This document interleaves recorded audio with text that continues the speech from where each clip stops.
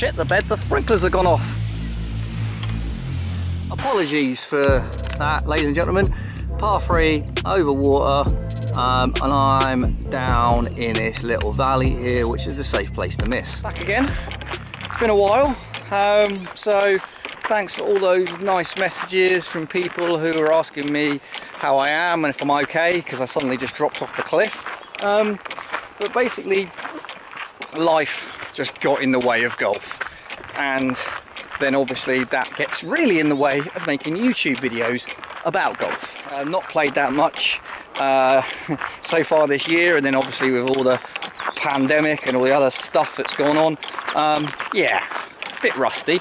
But anyway, so because of that, I'm going to be sort of like utilising a slightly different mindset. This is something that I think that we could all start to implement. Apparently, it's something Tiger Woods used to do. And you know what? He's pretty good. He's done all right. Right, so I missed the green in the right spot. Hit the green with my next chip, just left it short with my putt, putted in for a 4, right? But this is what I'm trying to do right now. I'm changing my mindset, utilising the things that Tiger did when he learned to play the game. Because you may or may not be aware of this, but I'll go through it anyway for those who aren't. And when Tiger learned to play the game, he was only 4 years of age. And because of that, he couldn't reach any of the greens in regulation. So his coach, or the guy giving him his first lessons, Rudy Durant, made up Tiger Par.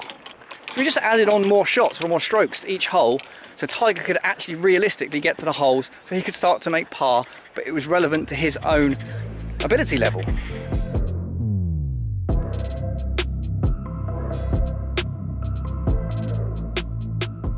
This. And the real critical bit about this is that when Tiger started doing this, by the age of I think it's 5, Tiger had already registered an 8 under Tiger Par score. And I think this is basically what Tiger learned to do more than what we learned to do, is he learned to score. He learned to go low. He got used to going low right from an early age. I think this is why we have scoring barriers. I've already made my mind up that before I got to this golf course today, I decided I was going to add on 2 extra strokes to every hole and change the par to that. So Barney Par for me is 2 over the standard scratch par. So I am 1 under Barney Par, okay, already. I've made my first birdie. Because I played those shots completely differently, knowing that. And the same way I'm going to play this hole completely differently, knowing that. Right, so I know it's only 130 yards to clear the water, so I don't even need to hit a big club for that. I don't even need to make a full swing for that. But that is my sole responsibility, or sole objective right now, which is to get the ball in play. So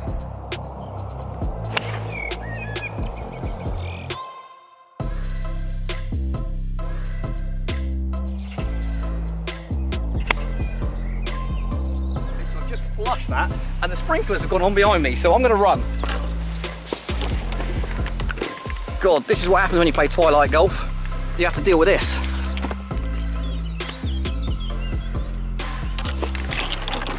So I was right next to that sprinkler. The other one's still going off down the fairway. If that one would have gone off, I think me and the camera would have got absolutely totaled. So, trying to play a bit of the conditions then. I was trying to play it a little bit short and let it bump on, because the green, the pin's right at the front. But this is such a stupid, classic, amateur, average golfer mistake. I had so much green to work with behind it, and I've left it short. All I wanted to do with that shot is get it on the green.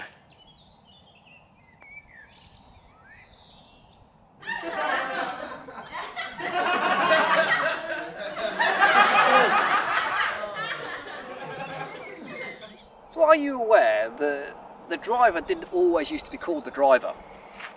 It used to be called the play club, because it was the club most often used to put the ball in play. And just imagine if that was how drivers were referred to. But even doesn't even have to be driver, just the first club you hit off the tee. Just ask yourself, what is the play club here? What club can I hit that's going to get the ball in play? Because it's not necessarily thinking about how far you want to hit it in distance. You want to think about it more in the width of where you're hitting that club into. Because the longer the club you hit, your dispersion pattern is going to get wider and wider. And that is standard throughout golf, no matter what skill or ability level you are.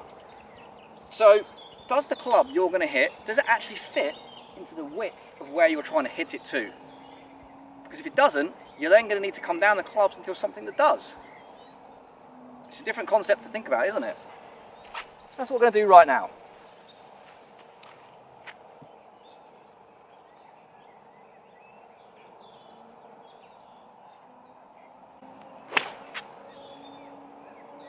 So I've got 275 to the flag, and I'm asking myself the same questions. Can I get the ball to within 30 yards away from the green? Well, no, not comfortably. Can I get the ball to 100 yards away? That would mean I'd have to hit a 275 yard shot. Potentially, yes. Or could I get the ball, as long as I can get the ball inside 150, I feel very confident going for the green. So now that is an easier thing to do. That's the easiest option I can do right now. I'm not even entertaining where that flag is because there's water down the right hand side here. There's so much green to the left. I'm not even seeing where that flag is. I'm aiming slap bang for the middle of the green. If I push it onto the flag, it's going to be more luck than it is skill.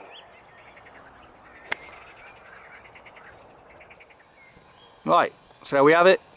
We're on the green.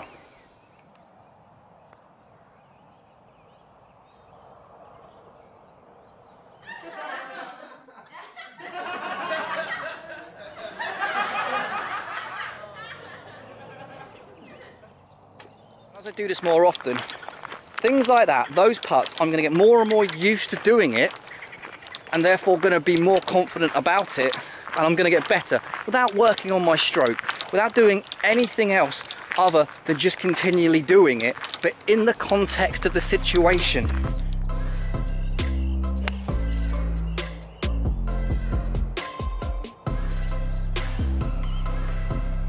Okay, in an attempt to try and make a point,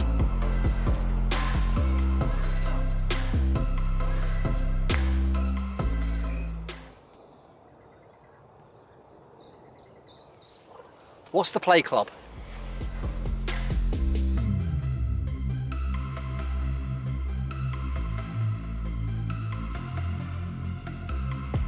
So all I was trying to do and demonstrate with that shot then is, it's a bit like with your wedges. Most people usually have a favourite wedge that they like to chip around the green with. And they'll open that club up and then generate a little bit more loft, or they'll de-loft it, or they'll hit it fairly normally, and they can manipulate the trajectory of that shot by using that one club.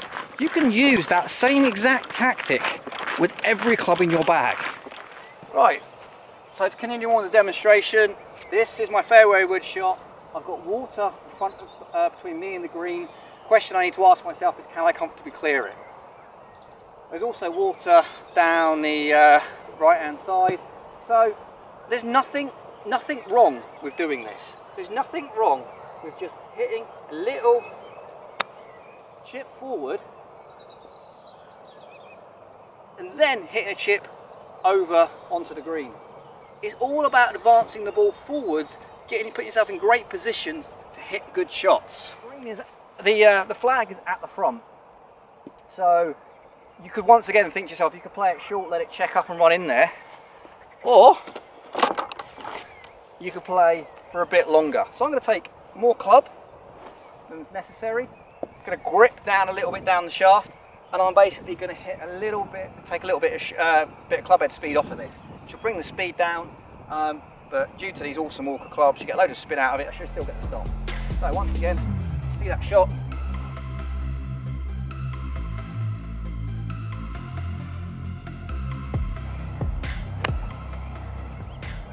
Oh God, that's all over it.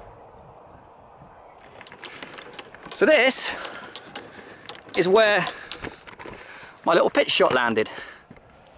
I'm 100 yards out. Now I can just go ahead and hit a more confident shot.